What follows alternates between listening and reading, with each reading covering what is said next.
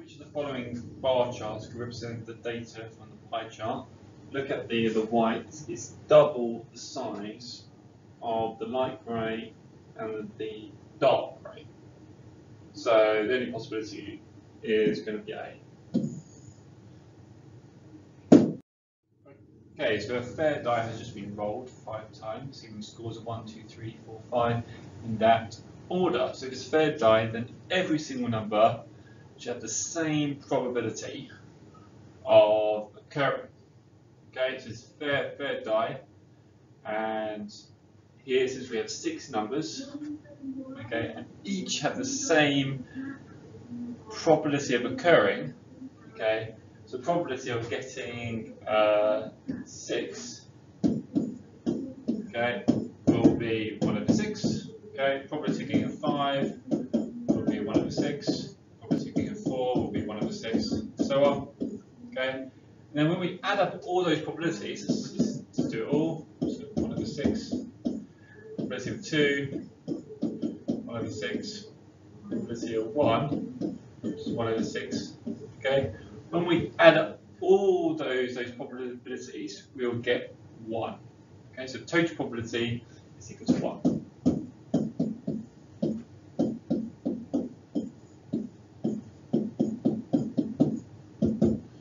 Okay, so you're adding up all the events, all the possibilities, you'll get 1. Okay, and since it's a fair die, probabilities for each case, each event is 1 over 6. So how likely is it that the score on the next roll will be a 6?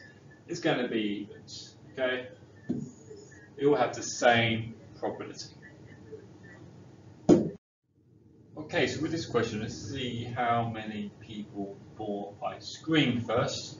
So we know that 60 people bought strawberry ice cream. Okay, so here this is going to be 60 as well. Here this is going to be 60, and here this is going to be 60. So total number ice cream is 60 times 4, which is 240. Now we want to work out how many people bought chocolate ice cream. Okay. So let's have a look at this. Okay, we know a quarter to the strawberry. Okay. So here we subtracted from 1, so it's going to be 3/4. Okay. And then that is going to be divided between the vanilla and the chocolate. So let's go chocolate. So chocolate. Okay, it's just going to be a half of this. So half times 3/4, which is 3 over 8. So now we need to find 3 over 8 of 240. So what we can do, we can divide 3 over 8 times 240. So we can divide 240 by 8, which is going to be 30. And then we are going to multiply by 3, which is going to be 90. So here this is equal to 90. So our answer is A.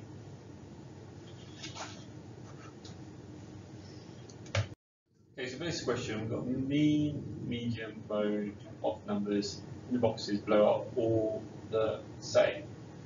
So looks like from this, the mode is going to be 7. So mode is going to be 7. Okay, and then also the median is going to be 7. And then we're going to have a mean, which is also 7. Okay, so let's have a go at finding this missing value.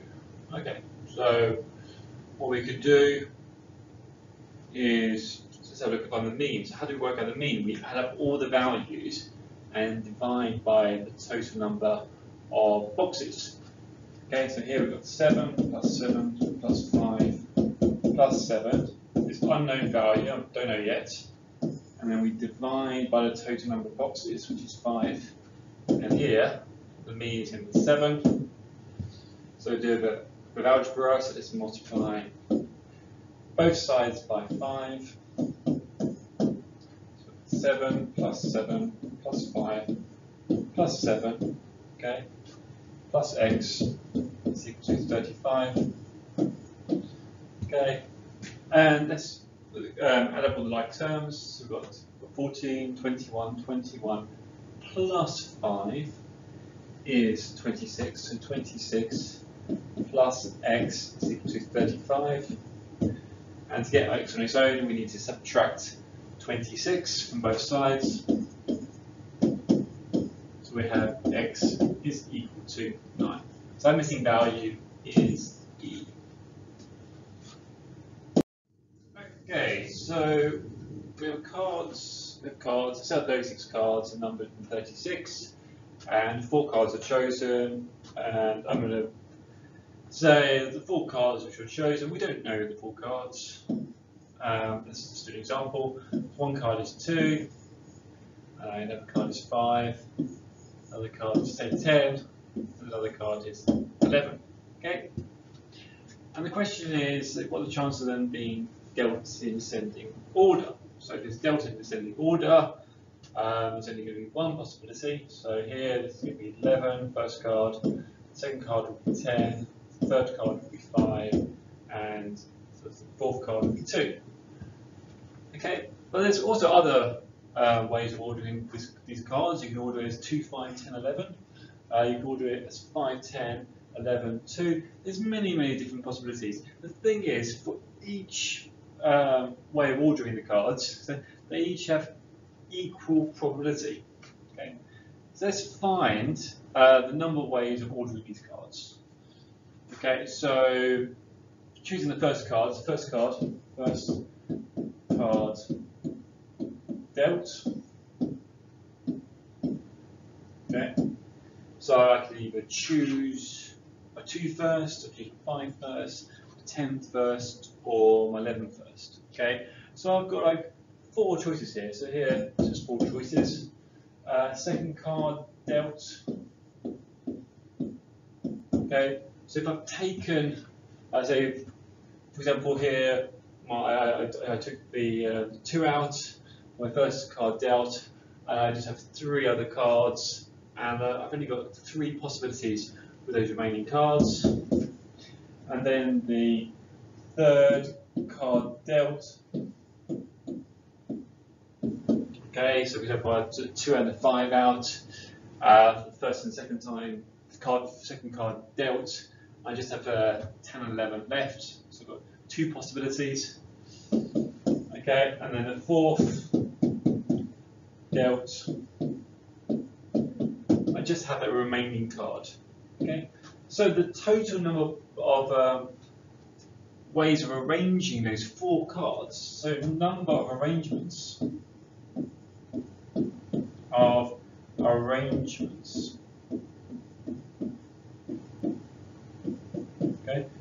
Okay, it's going to be 4 times 3 times 2 times 1, and that is equal to 24.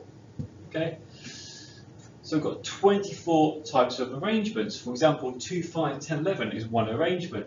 11, 10, 5, 2 is another arrangement. We also have 5, 10, 11, 2. There's so many arrangements. Actually, there's only 24 types of arrangements. And if you want to, you can explore all the 24 types of arrangements. Okay, but for each arrangement, they have the same probability. It's an even chance.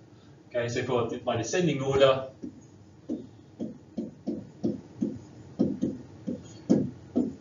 okay, the probability will be 1 over 24. Okay, so it will be D.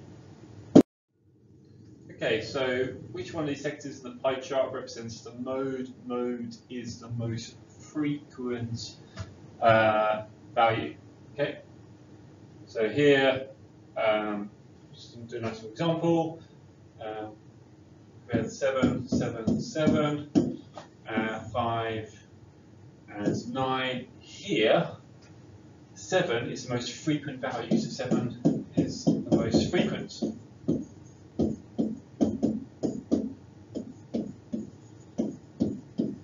Okay. Okay. So if I draw a pie chart, 3/5 of this will be 7. Okay. So 3/5 would be 7. So something like this. Okay.